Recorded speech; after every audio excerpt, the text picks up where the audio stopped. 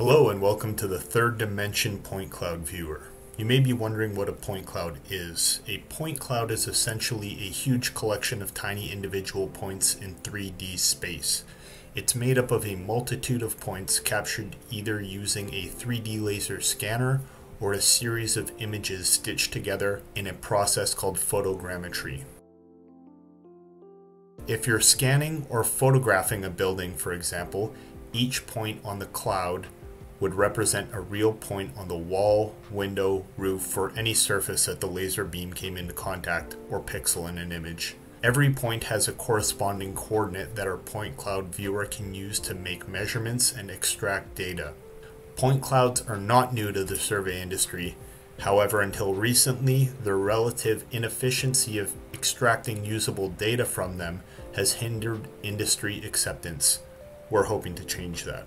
We specialize in geo-referenced point clouds, which means each point in the cloud has an accurate, real-world, northing, easting, and elevation coordinate value.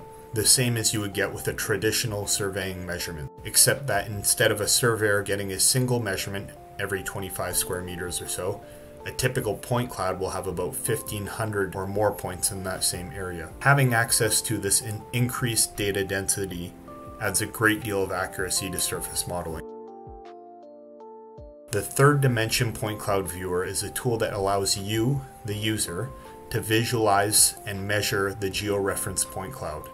You can view and extract measurements of any point that you can see on the cloud and are no longer stuck relying on other people who have access to specialized training and software to pull measurements. It is important to remember that it is 100% web-based, so you can share the link with anyone and they don't need to download any software to use it.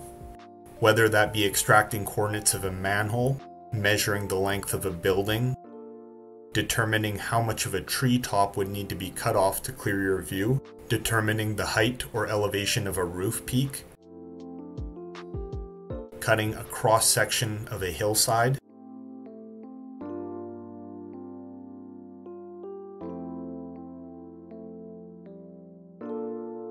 visualizing the low point for flood mitigation purposes, measuring a peaked roof pitch, checking the depth of an excavation, or measuring the area of a concrete slab or agricultural field. The possibilities are really endless.